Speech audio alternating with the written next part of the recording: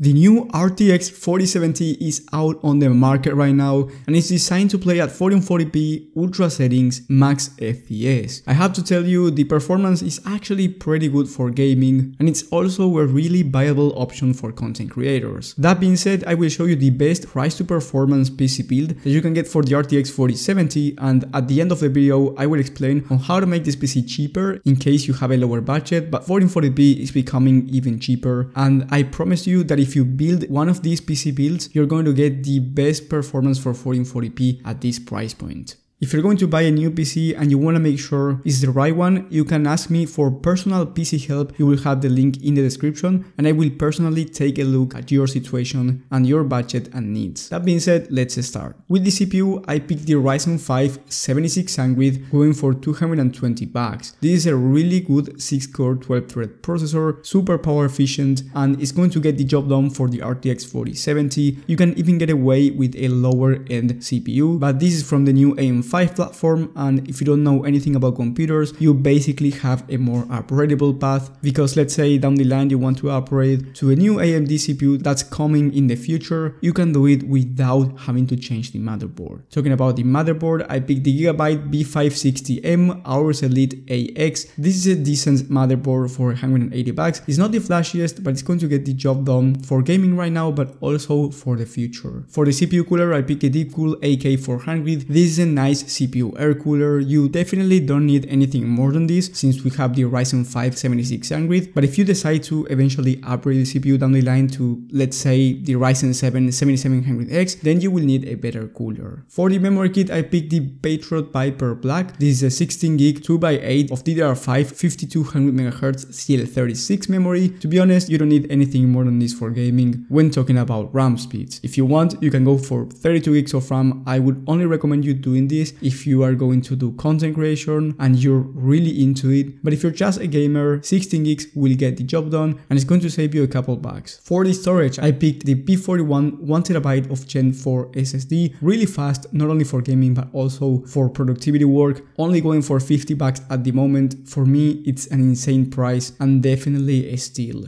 For the graphics card, of course, the RTX 4070 right now is going for $600, really similar performance to the RTX 3080 in terms of gaming, and similar performance as well for the RX 6800 XT from AMD for around $550. So yes, you can get around the same performance for around $50 less, but the RTX 4070 has some cool features that the AMD GPU doesn't, such as DLSS 3.0 or frame generation, a better ray tracing level, and it's also better for productivity work and content creation. So that being said, I actually think that the RTX 4070 is a good product and I would recommend you buying it. But again, if you want to go with the RX 6800 XT because you want to spend less money and get almost the same rasterized performance, you can go ahead and go with that one. You will have the link to the alternative down below in the video description, as well with all of the other components. For the case, I picked the BitFenix Nova Mesh. This one has 4 pre-installed fans and a front mesh panel. The great thing about the RTX 4070 is that it's actually small, so it can fit basically in any case, and this one is only going for $70, so I think that it's a good deal. However, if you want something that looks better or you want one with better airflow, you will have the alternative in the description, and I'm talking about the Montec Air 100 ARGB. I think that one looks fantastic, but it costs $30 extra, so if you don't want to spend those extra 30, the BitFenix Nova is definitely going to be more than enough for the 4070 and the Ryzen 5 7600. For the power supply, I picked the Enermax Revolution DF 650W 80+ gold power supply, and because of how power efficient the RTX 4070 and the Ryzen 5 7600 are, you actually don't even need 650 watts of wattage. You can get away with 550, but I chose the 650 watt one just because it's A tier rated, and by that I mean that this unit is high quality, and for this CPU GPU combination I would recommend you at least a B tier rated power supply, but I couldn't find anything cheaper than this that was B tier or A tier rated. For that reason, this one is going to be the one that I do recommend you buying, but just so you know, you're gonna love this PC if you wanna save some money with the electricity bill.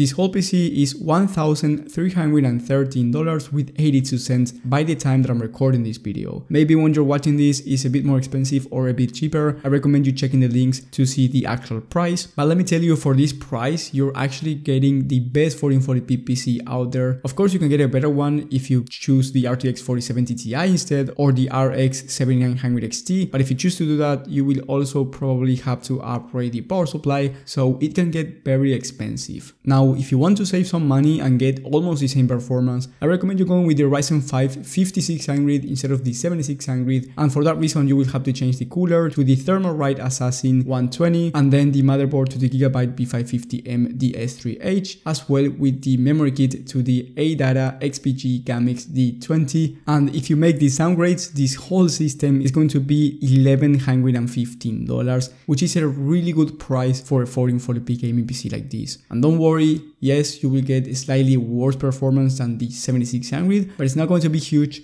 and you will be able to enjoy a great gaming experience for $200 less and almost the same performance. You will have these cheaper components in the description as well, in case you want to save up some money. So overall, from $1,100 to $1,300, you're getting, in my opinion, one of the best 1440p PC builds that you can get out there. You can use it as well for 4K, because you can play at 4K with the RTX 4070, but it's designed more for 1440p ultra high FPS gaming. And you can even get a cheaper system for the same performance if you decide to go with 500 gigs of SSD instead of a terabyte, but I wouldn't recommend you doing this since you will not be able to download as many games as you want if you have a 500 gig SSD. And like I said before, yes, you can get the RTX 4070 Ti, and if you want to do that and even have a better experience at 1440p, you can watch my video about my $2,000 PC build for 1440p, which is actually cheaper right now, so you may want to check that out. It also comes with some benchmarks. And like I said at the beginning, maybe you're confused with PCs, and trust me, you don't want to overspend on your first PC. So if you want me to take a personal look at your situation, the first link in the description where it says book a meeting with me, you can actually get the perfect PC for you. Thank you guys for watching, thank you for the support, and I will see you on the next one.